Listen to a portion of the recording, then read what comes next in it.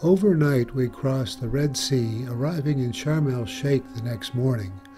From there our caravan of buses traveled deep into the heart of the Sini Peninsula to visit St. Catherine's Monastery, which was built on the site where Moses led the Israelites out of Egypt and encountered God in the burning bush.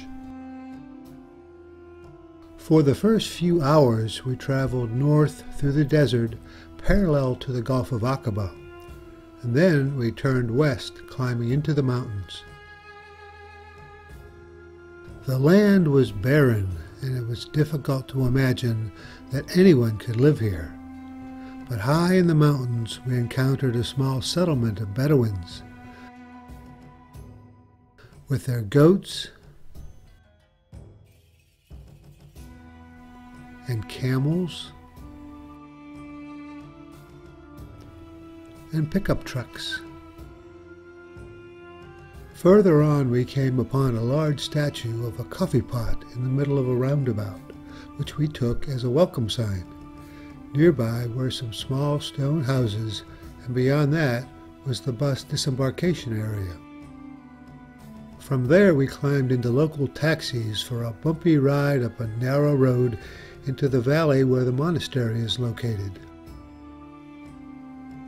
St. Catherine's is located in a valley at an altitude of 5,000 feet in the shadow of Mount Sinai. It has the appearance of a medieval fortress, but it is the oldest Christian monastery in the world, with the oldest continually operating library, having an enormous collection of ancient icons and manuscripts, second only to the Vatican. In the year 330 A.D., Helena, the mother of Emperor Constantine, came here and ordered a chapel to be built and dedicated to the Virgin Mary.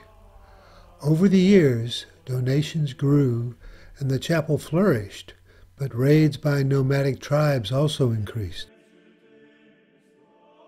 In 530 A.D., Emperor Justinian ordered construction of a large defensible basilica to be built surrounded with a wall of red granite over 40 feet tall. In 640, after the Arab conquest of Egypt, Mohammed personally granted protection to the monastery. In 726, Emperor Leo III ordered the destruction of all sacred images.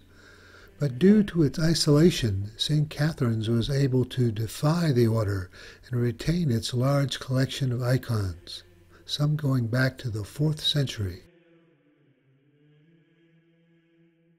For the same reason, they were able to build a large collection of ancient, priceless manuscripts.